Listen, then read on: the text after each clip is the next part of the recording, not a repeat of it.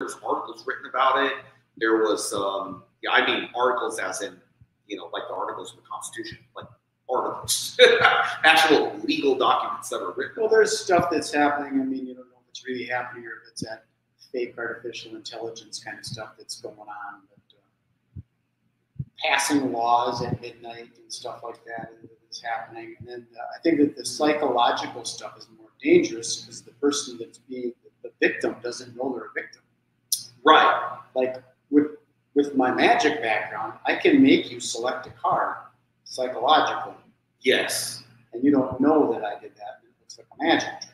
Yeah. It looks like a real magic.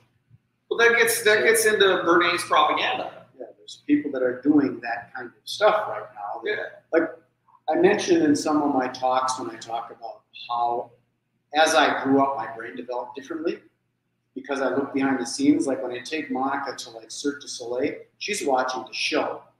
I'm watching the rigging and the staff and the people, the cameras and the lights. I'm watching behind the scenes kind of stuff. Or when I'm watching the news or listening to a politician, I'm not listening to what they're saying. I'm listening to what they're thinking. So why are they saying what they're saying? What's going on in their head that's making them say certain things? Right.